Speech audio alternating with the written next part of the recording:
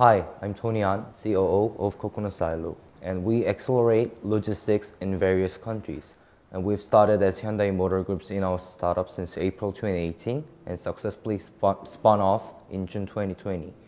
And what we are doing is kind of Uber for freights. We connect whole players in the logistics market into a single platform.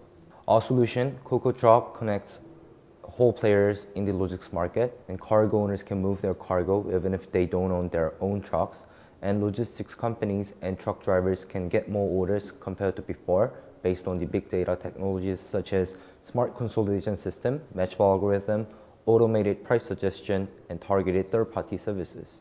The main reason that we are participating in this year's CES is to make our partnerships widen.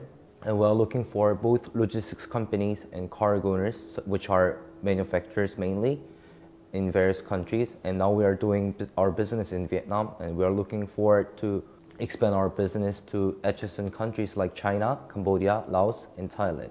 And we are open to other countries in other continents.